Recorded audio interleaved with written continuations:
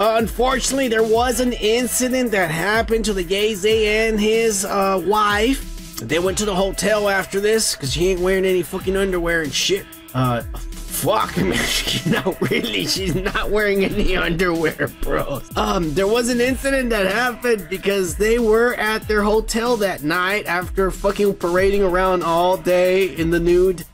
They went to their hotel and a fan went up just like this. A fan went up to them and said, "Can I hug you?" But according to the police reports and the allegations, Yay and his team are saying that, hey, this guy was sexually molesting Bianca Censori in public. He went up to her, went into her underwear, which she wasn't even wearing at the time. I mean, when you hug a chick who's pretty much naked and then she says you're sexually molesting her, I mean, how do you defend yourself? You're already naked, bitch. I mean...